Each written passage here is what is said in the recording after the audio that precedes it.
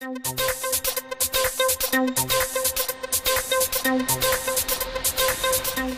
transport panel can be selected from the transport menu if you can't see it.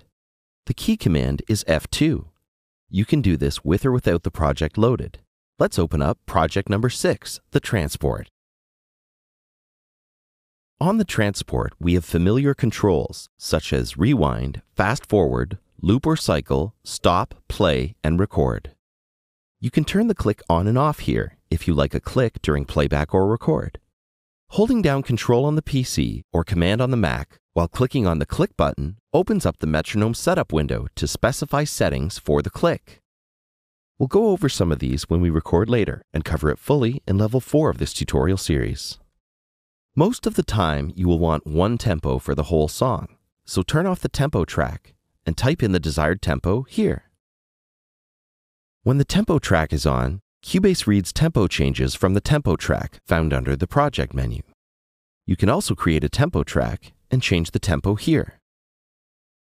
Let's keep this off and have a fixed tempo of 120 beats per minute. You can locate to markers by pressing these buttons here or show the marker list. We'll talk more about markers in Advanced Markers in Level 2 of this series. You can see the MIDI and audio activity and even click to have a master volume output fader open for your convenience. Right now, you are seeing the transport in its default configuration. Right-click and select Show All. There are a lot of extra features here, which we'll cover in more detail later, but let's see what a few of them do right now. We have a virtual keyboard used for inputting MIDI information. Great for mobile users on the go. Some advanced functions for linear and loop recording are here, and you can select whether quantize while recording will be activated or not. We'll cover this in MIDI recording. Let's move on to locators. Locators are great for editing and looping. You could move your mouse to the upper area of the ruler, and it turns into a pencil so that you can adjust your left and right locator. Another fast way to set locators around any given part is to simply click on the desired part and press P on the keyboard. You can see the locators visually here and numerically here. If you set the cycle button to on and press play, you can then use the locators to loop a section over and over. Locators can also be used for editing, which we'll talk about later in a chapter called Advanced Editing. To jump to the left and right locator, simply click the L or R on the transport, or you can press the L and R keys on your keyboard. There are also punch in and out points and post and pre-roll features here. We'll go over these in level 2 of this tutorial series.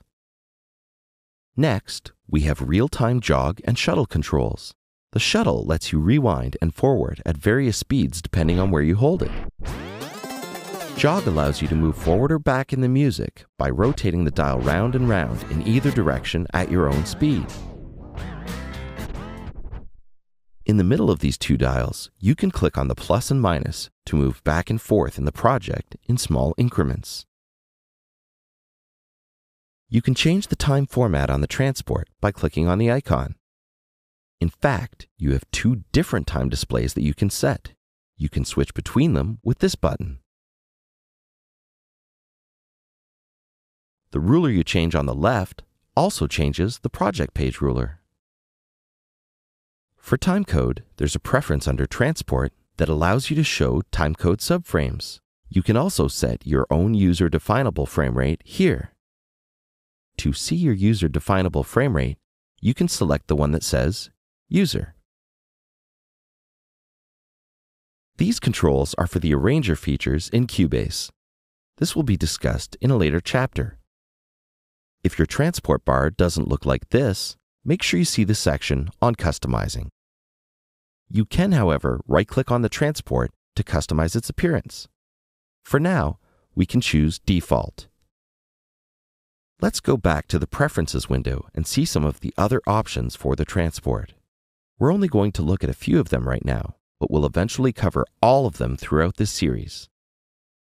If you want the cursor to appear thinner or thicker, you can change it here. And here we have Return to Start Position on Stop. This returns the cursor to the start position whenever you hit the stop button or the space bar. This is great for editing one section over and over. These next two will be discussed in the punch-in punch-out video in Level 2 of the series. If you press the fast forward or rewind buttons on the transport, turning this option on will stop playback. Depending on how you like to edit, you may want this on or off. Wind speed options adjust the speed of fast forward and rewind. When you press the fast forward and rewind buttons, you may want the speed to change whether you're zoomed in tight or far out.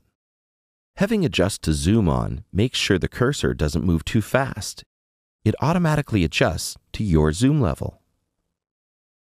You can also just have a fixed speed. Stationary cursors means the cursor stays in the middle of the screen and the project moves underneath. Make sure the auto scroll button is turned on, as this keeps the project cursor always visible. Locate when clicked in empty space allows you to locate or move the cursor, not only when you click on the ruler, but also in the empty space of the editing area. And that's a quick look at the transport panel and some of the available options in the Preferences window.